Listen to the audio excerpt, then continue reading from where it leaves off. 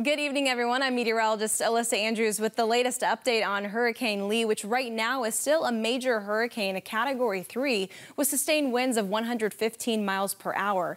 The storm itself, though, is moving much slower towards the northwest at 10 miles per hour, so still a major hurricane. And in the short term, this is what we know right now about the track. It's going to take us into Monday evening when the storm starts to re-strengthen again, potentially reaching winds of 140 miles per hour.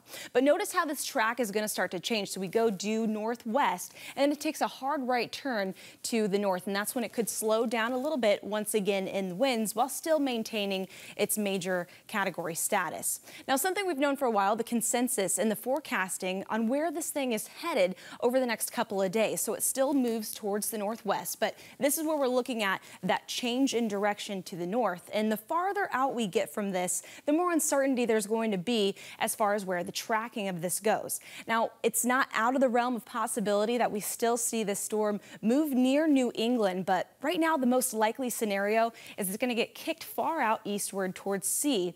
But what we do know is local impacts likely going to be very high wave heights and rough conditions along beaches and coastlines. Make sure you stay up to date with the latest local weather and hurricane updates here with us at WBZ.